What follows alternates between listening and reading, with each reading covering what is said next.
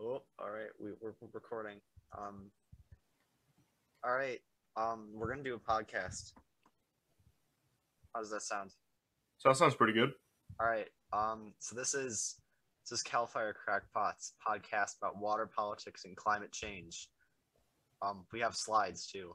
So it's not really a podcast. Um, yeah, just fucking around and see how it goes. So this is Yeah, episode cheers to one. that. Ornamental lawns.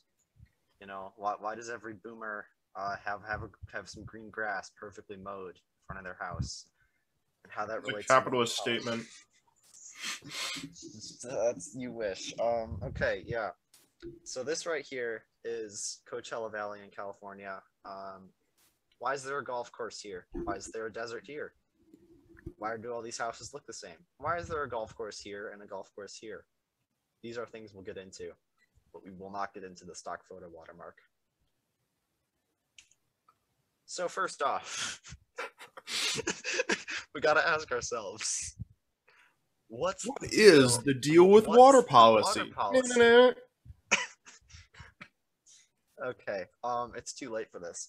So water policy at its core is the legislation and how people, governments deal with fresh water, what they do with it, which boomers get to water their lawns, and who gets to eat two things of equal value. So something Decide where the important. water will go. Where will the water go? It's usually the lowest point.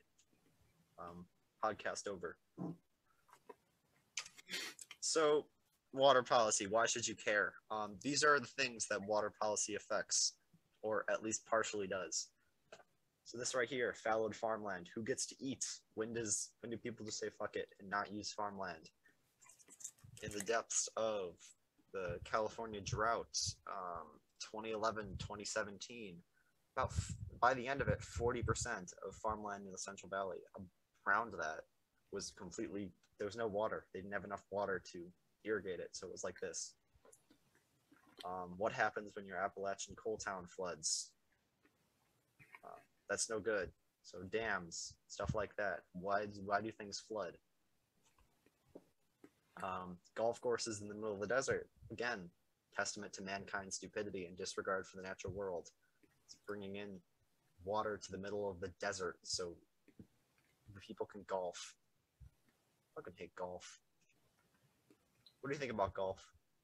Golf is I think it's a statement about yourself more than it is a sport. I think if you play golf, people don't say, "Wow, I wonder if they can drive well." They say, "Wow, I wonder if they have two or three houses." The thing about golf is that like I've tried it a couple times. I just can't wait for it to be over. It's just like I think about Oh yeah, after like hole 7 or 8, you're like, "There's 18 of these." like hole one. I'm just like, no, I'm done. And it's just like whenever I'm in like a golf course in a forested area or something, I'm like, this used to be trees. There used to be animals here. People Now, get so angry playing golf now too. it's just a lawn. And Donald Trump golfs too. You don't want to be associated in any way with that. I always thought golf was like a way for sheltered rich kids to go out into the woods without getting bit by mosquitoes. But then they get like really, really mad while playing golf, and Does Joe Biden play golf? I don't think so. Does he? That's a good question. Yeah, what is Joe Biden's like weirdo old white man sport that he does? Is it Hmm. taking the Amtrak to Delaware every weekend?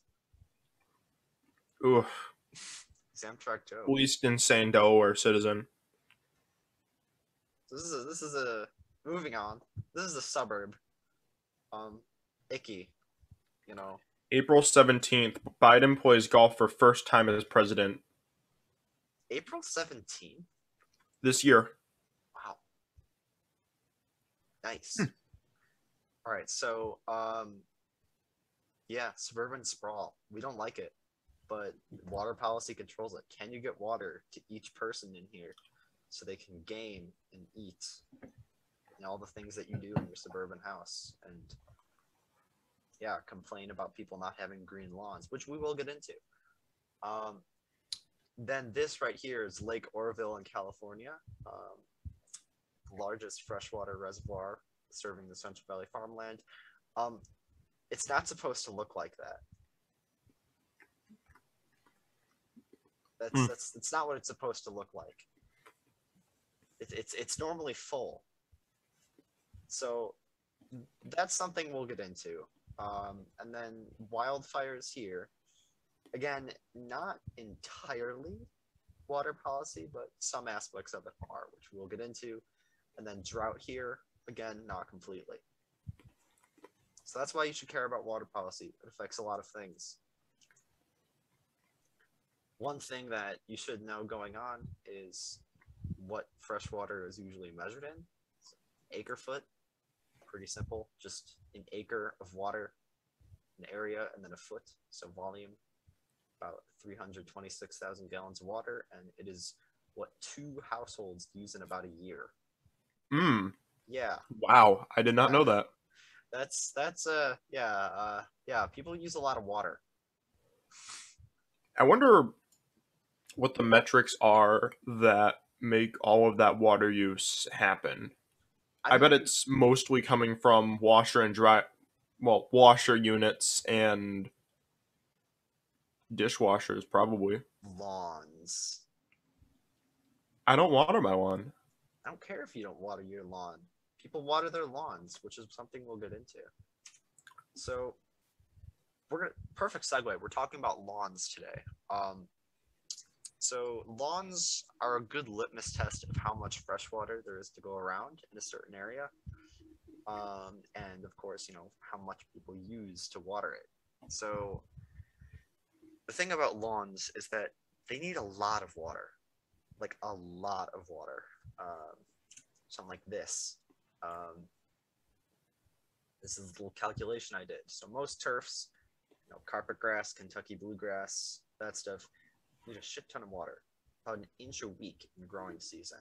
And the average U.S. lawn size, imagine this is a bit bigger than the average, but it's something that a lot of people could have.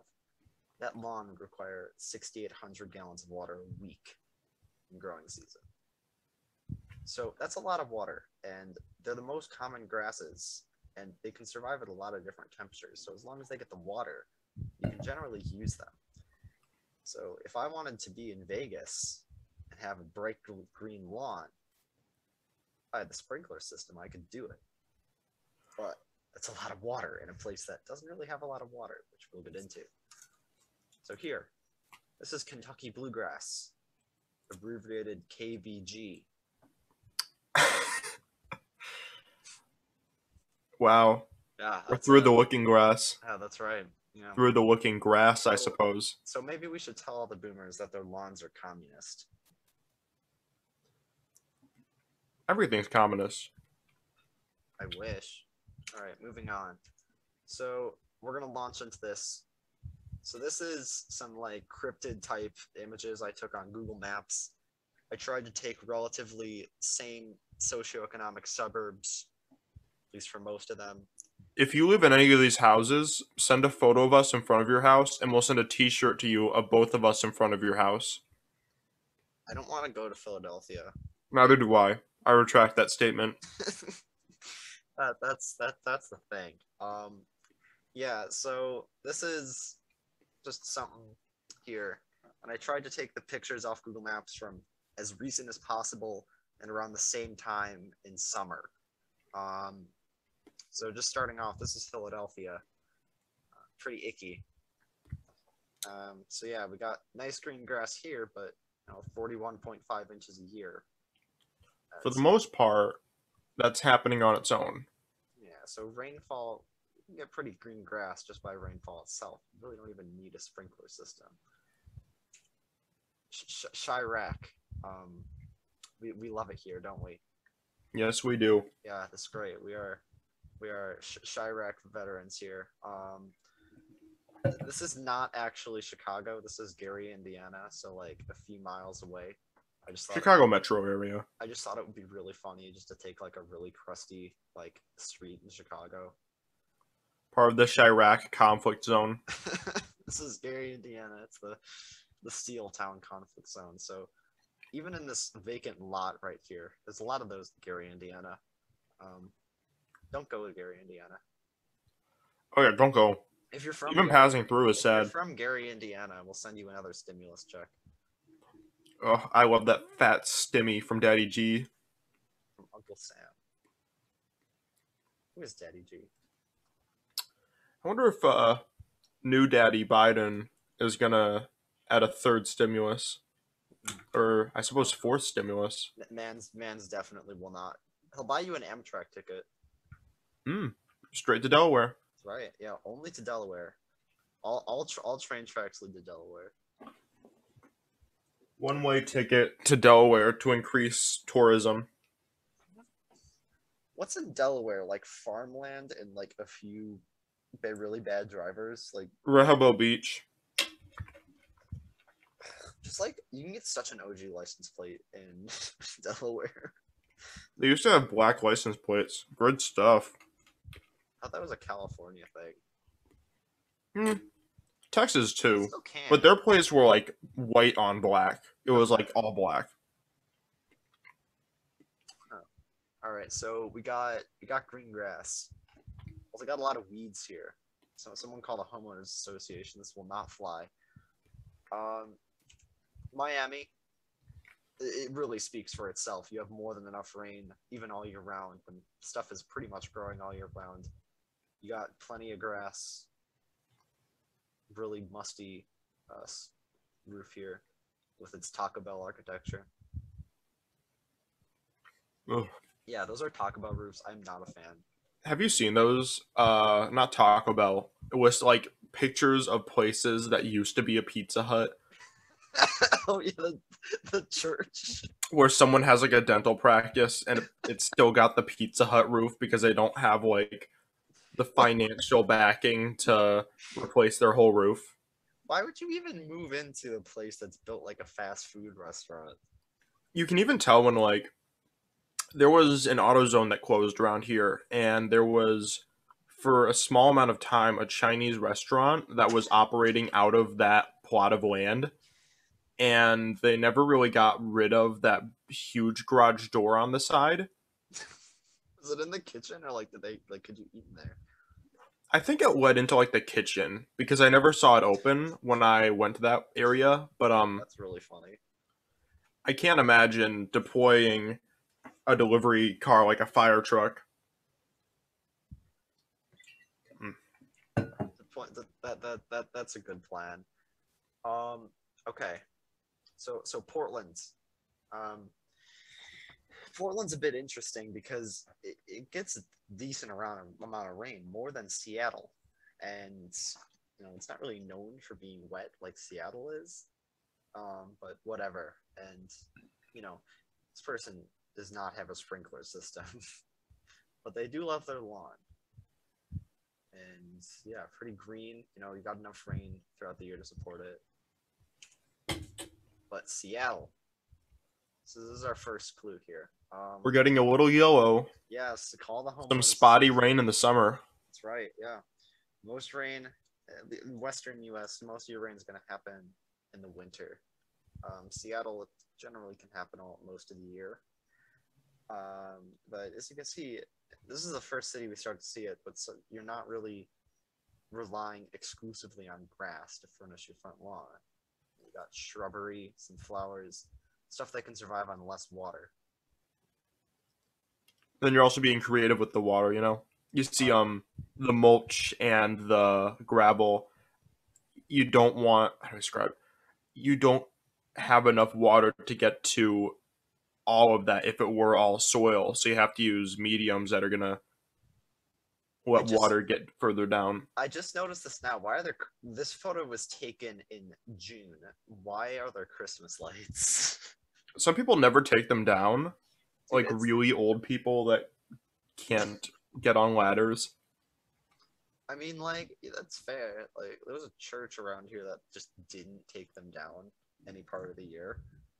I know a lot of people, especially younger people, that will use either the yellow or the white lights that are kind of ambiguous holiday lights as opposed to the rainbow ones. I don't know. And then you can keep those up all year and they still look passable. This could very well be an old person house. I'm noticing the chairs out front. Kind of does look like an old person house, especially the one Japanese maple tree that every old person inexplicably has. Cultural unifier. Speaking of decorations left up all year round, there's like this actually haunted house near me. So this is about 2 years ago, but like 3 people died in that house like at the same time, and the dogs died too. And no one knew about it for a while, but their Halloween decorations were up at the time. And then it was just kind of like something no one in the town ever talked about. And then the house is finally getting demolished, and the Halloween decorations are still up 2 years later. And Carbon monoxide poisoning got me acting unwise. I don't know. I'm going with the fact that house is haunted. We should tag it sometime. The fact that all of them went at once, and the dogs, it has to be something in the environment. Yeah, I don't know. I think carbon monoxide or radon or, you know what, viewers, input. How do those people die? Radon doesn't kill you instantly, though. I mean... Radon does the long con. Oh, yeah. Yeah, radon just gives you cancer. Yeah. Maybe they all got, like, massive brain tumors at the same time. If you have a basement, get a radon detector. Oh, yeah, totally. Do that. It's a good idea. Dallas, hardworking citizen here, mowing the lawn. Again, more clues. You know, the grass isn't faring so well, and you have, you know, a lot more reliance on native plants here. You got trees, you got shrubbery, and you also have a tennis court, basketball court, so natural Dallas scenery in full effect. Look at how high the socks are. That's normal. I don't know. That's like crew cut. You call socks crew cut? That's what you call it when it's halfway up your calf. No. No one Pay calls it attention that. to his platinum white hair. I thought that was like a do-rag or something. You thought someone that was mowing their lawn... Dallas. Let me put on my do-rag. I'm gonna go mow my lawn. I'll be back in like a half hour. I love how he's mowing, like, he's like mowing this lawn that clearly shouldn't be mowed. The Google Drive, the Google, what's it called? Google Maps camera did him dirty. They pictured him mowing his lawn on the one spot that has zero grass. But, like, this lawn really shouldn't be mowed. It shouldn't, because that grass isn't going to be growing very tall anyways. Grass in Chirac does not stop growing. Oh, yeah, it doesn't. Yeah, truly. All right, San Francisco. This is the same house, but a few years different. So this person clearly waters their lawn. You do not have enough rain to get that green grass. But one thing that's interesting is this photo was taken in 2015. This photo was taken this past summer. And one thing that's interesting is 2015, the depths of one of the worst droughts in California history. You just couldn't water your lawn. Like there were mandates against watering your lawn, and because of that, I think I went. I think I was in California around that time. I remember. The only thing that really affects residents is being able to water your lawn.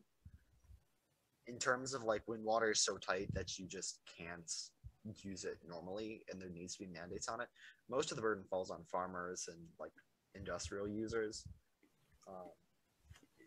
If you're a homeowner, your cuts are going to be like considered last. Yeah, because that's that's when people get really mad and want to recall you. Yeah, vote in the recall election, please. Do that. It's a good idea. Don't let some whack job be governor. Anyway, what's our next town? Oh, yeah, this is no good. We're going to Denver, base of the Rocky Mountains, home to suburbia hell and just a really like not. I don't like Denver. Don't like it. I'm sorry. So sorry, people from Denver. It's just not a don't like it. The Denver suburbs are getting so close to Utah, you might be able to see the Wendigo from your own backyard. No, the Denver Indian food is pretty good. I'll give them that. But yeah, I don't see the appeal. Why do you guys like Denver suburbs so much? You get there and you can't breathe, so you got to buy one of those like big oxygen canister thingies that make you feel like really useless. Boulder, Colorado is probably the better of the two major. It is though. Like the thing that really like bothers me about Denver is that all of the bad drivers who are trying to drive out to the ski towns and are in SUVs for the first time, trying to get all their ski gear there, and they just drive terribly. Oh, yeah. Dude, if there's even like a light snow up in the mountains on the way to like Keystone and Vale and all that, there's like so many like jackknifed like not jackknifed like SUVs in a ditch. It's great. Wow. My Don't forget, if you're going to Colorado, make sure to open your chip bags first, because if you have chip bags that are closed while you're going into Colorado, the elevation change creates a vacuum inside the a vacuum inside a chip bag. literally it'll pop the chip bags. It's crazy. Wouldn't it pop if you're going to a higher elevation? Yeah. Well, it depends on where they're packaged. The air inside is going to be lower pressure, but no, it's going to be higher pressure than the air outside. Yeah, but so it wants to equalize. But where are the chips packaged, though? Anywhere, if it's anywhere that's low. Yeah. If you get chips from Florida and bring them to like Colorado, I don't think you're going to get chips in Florida. Messy chips. I don't know. Where are chips manufactured? Where are the Frito-Lay? Don't buy Frito-Lay. Let's just look at like a map of the strikes, and that'll probably be where they're manufactured. Don't buy Frito-Lay stuff. Despite being like not like subpar chips in general. Frito-Lay headquarters is in Plano, Texas. What's the elevation of Plano, Texas?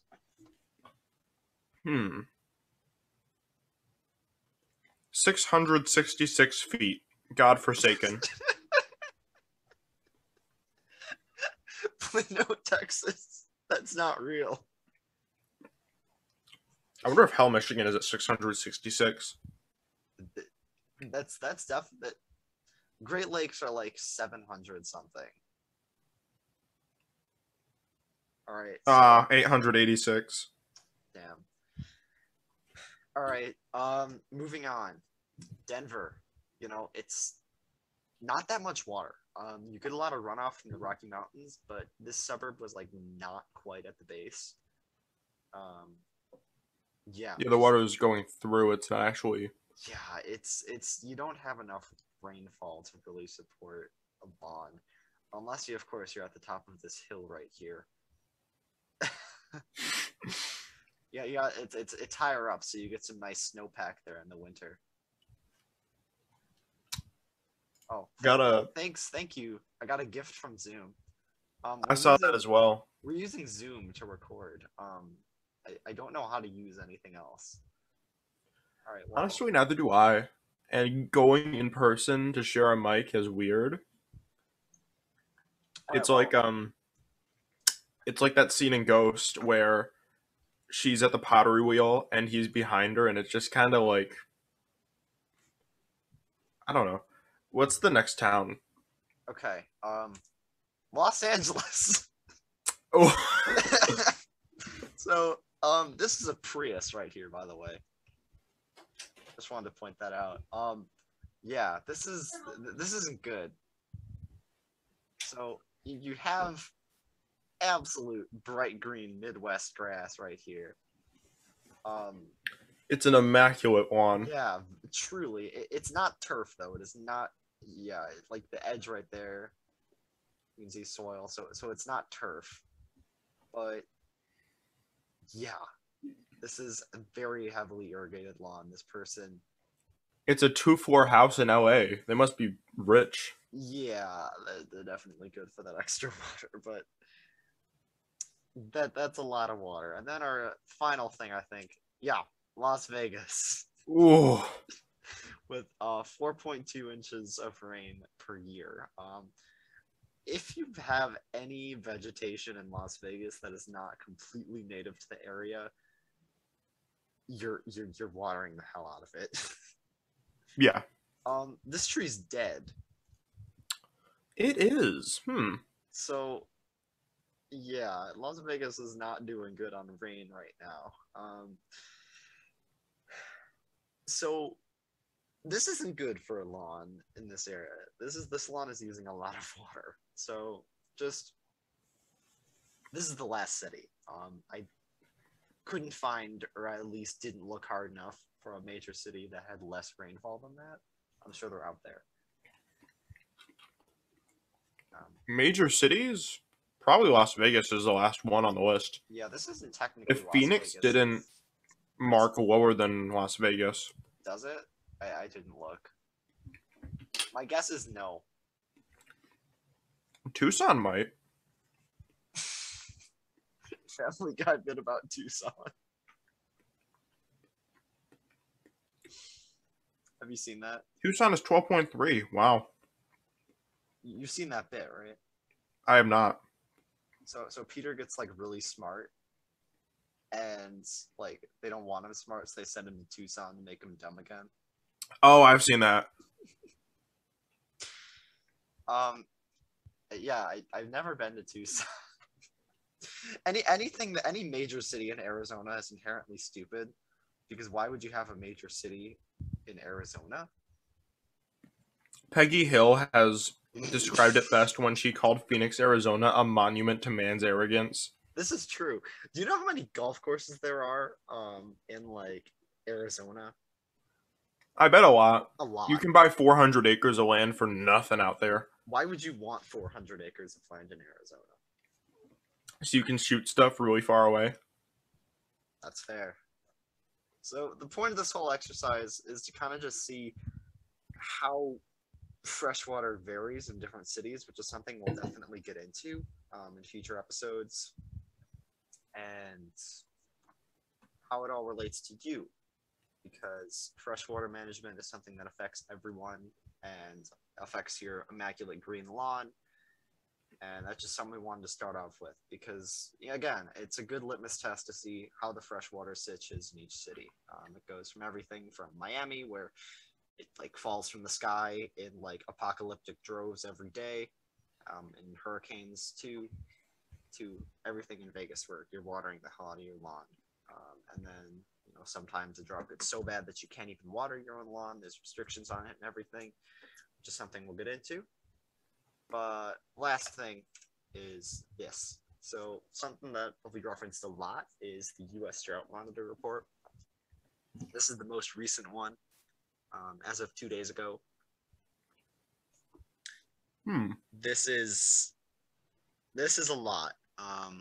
This is the intensity. It's just kind of a little map here. So this one's abnormally dry. You wouldn't really notice it too much. You might notice a bit of loss in farm productivity. Moderate drought, definitely noticeable. Things are pretty dry. Severe drought, definitely affecting farmland. Stuff may have to be fallow for that season. Fire season is pretty costly at that. Extreme drought, yeah, that's pretty bad. You're having a lot of restrictions on farmland and maybe even residential water usage. And then exceptional drought, it's basically just there's no rainfall. Exceptional drought is like crisis levels. That's not good. And then we take a look at the US here. Granted, it is late August. But it's a good thing to see here. So southeast, much of Appalachia, it's not a concern. One, at least in Appalachia, there's not a whole lot of farmland. The main thing, the main water usage, overwhelmingly 70% of water usage, at least in the US for freshwater, is farmland. So that's why farmland is the first thing to be affected when a drought happens. And that's why in places where, even if there's a big drought and there's no farmland, it doesn't really matter. So like Vegas is in extreme or exceptional, I can't quite tell. But it's still pretty dry. And it's not really that big of a deal. Like there might be some fuss about lawns every now and then, but there's no farmland there. No one's trying to farm in Las Vegas, so it's not too much of a concern. But in lovely California here, 40% of the nation's fresh fruit and vegetables comes from the Central Valley, a place that is like almost exclusively an exceptional drought right now. Granted, all the water is coming from the Sierra Nevada mountains here and Mount Shasta here, which are both in either extreme or exceptional. So again, all stuff we'll get into, but so what do those S and L mean? I don't know. I'm gonna pull that up. Yeah, I don't know what that part means.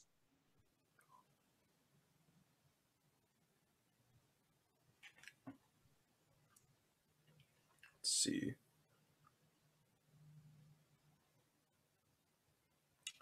S is short term, typically less than 6 months, and L is long term, typically greater than 6 months. I didn't know that. So those SLs are probably treading around 6 months. The S are probably things that are, just happening pretty recently. And then those L's are most likely just climate based. Mm-hmm. And then you might have heard on the news or whatever that the Western U.S. is in a mega drought, which is, this is it. Pretty apparent, yeah. Yeah. And you might have also heard driven by climate change. Very, very true. Something we'll also get into. But I just thought it'd be a fun first episode to kind of just take a look at what water politics are, some things we might be discussing, and just how it relates to you and your beloved green lawn. And then kind of just leaving you with that map out there. The next episode, okay. Next episode is on the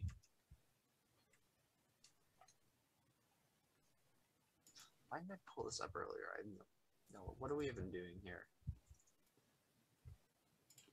It's going to be on climate change and water, so a lot more information about how that relates. Okay, you have anything else to say? Not right now. Any shout outs?